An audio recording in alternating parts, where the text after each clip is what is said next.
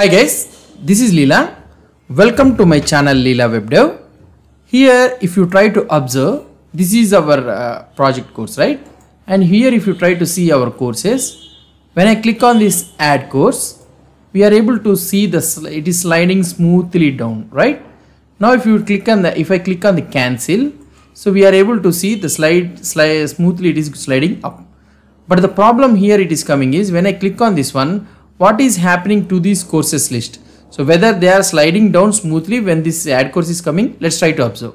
If you observe clearly, if I click here, suddenly these courses all are jumping back down and this one is smoothly sliding down. If I click on this cancel, this one is smoothly sliding and suddenly these are jumping back. So this should not be the behavior. So this is creating something like a jerking behavior. So this type of jerking behavior we don't want. When I click on this add course, smoothly along with this add course, these Angular courses also needs to smoothly slide down. When I click on this cancel, again these also smoothly they need to slide up. So we need to create this type of animation. So how we can create this animation is, let's try to see this one. Here for this one, this is our course thing, right? So these are the animations. In this course add state, what I will try to do is, so here I will create a transition and we'll be having two states, that is nothing but slide up to slide down. So this is our slide up to slide down, and let's me remove this one all. So here we'll be having an array. Why this one array error is coming? Let's try to see. This is our transition. Yeah, here it is completed and we need to create another transition. Let's create another transition of, oh sorry, this one is wrong. Transition of slide up to slide down, and here we'll be having an array, and for the first time I will apply a style of transform, okay, translate of -100%, and here you need to have an animate of 500 milliseconds is out, and here I will apply again a style of translate y of 0%. So this is the slide up to slide down. Now I need to apply this slide up to slide down here. So these are the two states, slide up to slide down. So how can I do this one is in the courses.html. So which one we need to move slide up to slide down? So these are the two things, right? These are the courses, right? For these courses it has to smoothly slide down.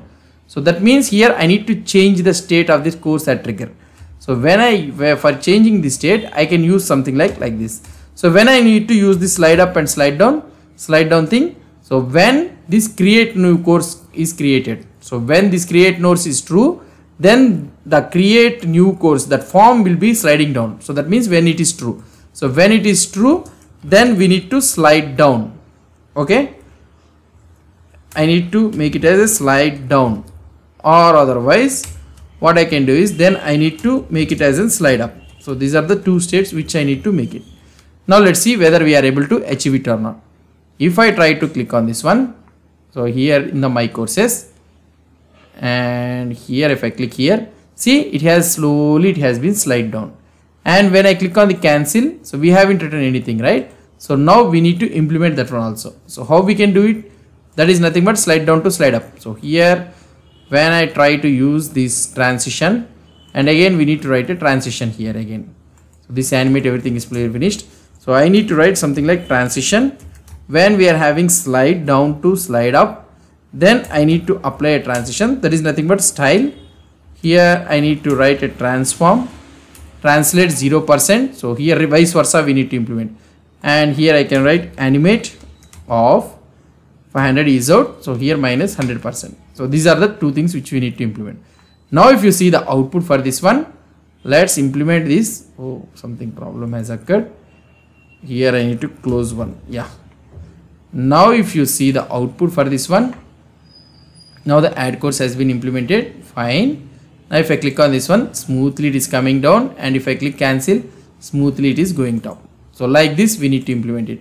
So this is how we will be implementing. So what I can say is out, and also here this one is nothing but is out is there, and here is out is there, Let's try to implement it to ease in something like this, and 500 milliseconds and all those things are implemented. Fine. Let's see whether we can able to see it or not, or otherwise you can remove that easing thing so that all will appear in the same manner only. Okay, so that one is coming something like that. Ease in is waste, so let's remove this one. 500 milliseconds like this. Let's see what will happen. And if we try to see the add course again, animation, it is coming down, cancel also, it's going top. So this is how we will be implementing the animation. Now we are able to see a smooth behavior, right? So we are able to see a smooth behavior. So hope you understood about this one. So what I will do is I will try to commit this one in a video-new branch. I will create a new branch, video-41.